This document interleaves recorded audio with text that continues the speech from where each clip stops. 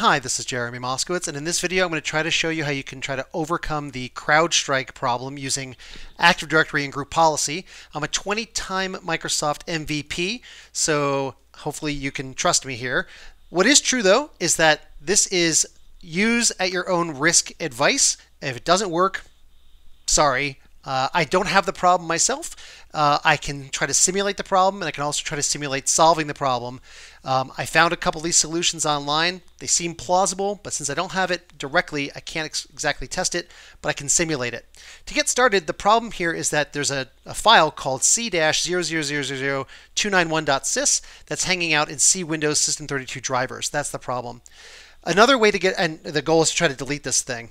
Another way to try to get out of this is to actually stop the CrowdStrike service. I'm going to show you how to do both of those things.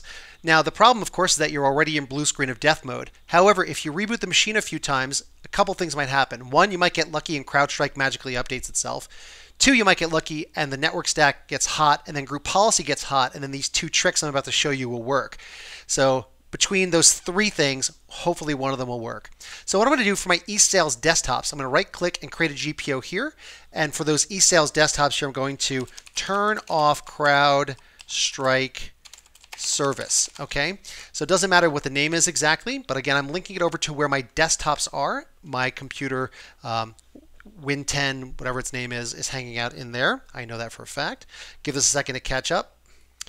Now, your group policy editor is going to look a little bit different than mine, probably because I've got Netrix Policy Pack installed. I'm the founder and CTO of Netrix Policy Pack. We're not going to use any of those functions. We're going to just use the group policy and group policy preferences functions. Where your computers are, okay, that's where we're at. So we've got the GPO linked to your eSales desktops. So you're going to go on the computer side and go to Preferences and go to Control Panel and look for services. All right, you don't have to have the service on this box to actually perform this first operation.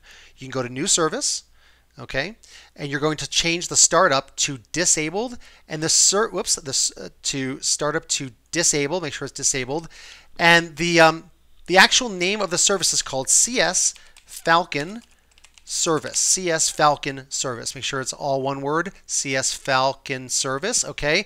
The service. Oh, actually, nope.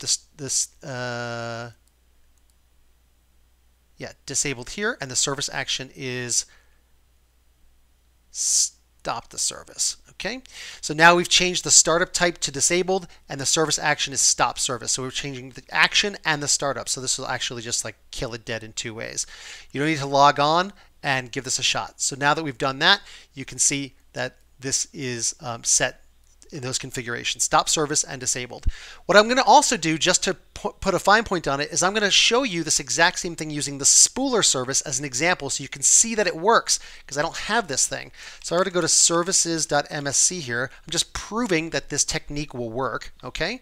So if I just show you my spooler service as an example, okay, if I were to go to spooler,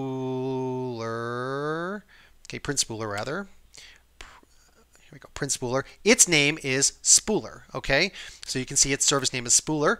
What we're going to try to do is do this exact same thing. We're going to change the startup type to disabled and change the service to stopped. So watch how we do that same exact thing. I'm just proving to you that this technique works. So if I go to new service here and I type spooler, again, this is optional. This is just for demonstration purposes to prove that this thing is going to work. If I go to startup, disabled, and service action change, stop service, okay, and click apply.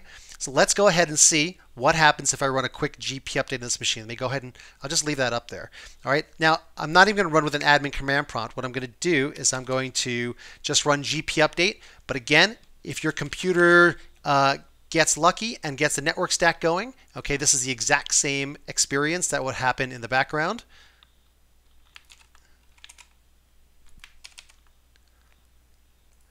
So now I'm going to just reboot the machine.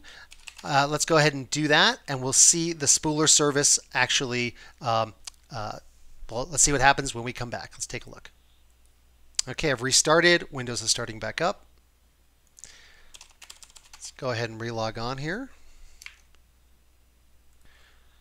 Okay, so let's see if my group policy preferences item, the GPO that's linked over to those computer sides, actually did the job.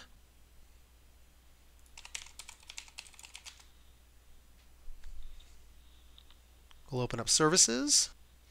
And let's go to P for print. Whoops. Let's go to P for print spooler here. And you can see that the service is stopped and disabled. So again, this is exactly what you want to have happen for the CrowdStrike service. And again, this is the policy that you want. So you can use preferences, services, CS, Falcon service, and you want to stop it and disabled. So that is the end of part 1. I'm going to stop the video here, and I'm going to create another one for part 2, which is how to delete that file using a script.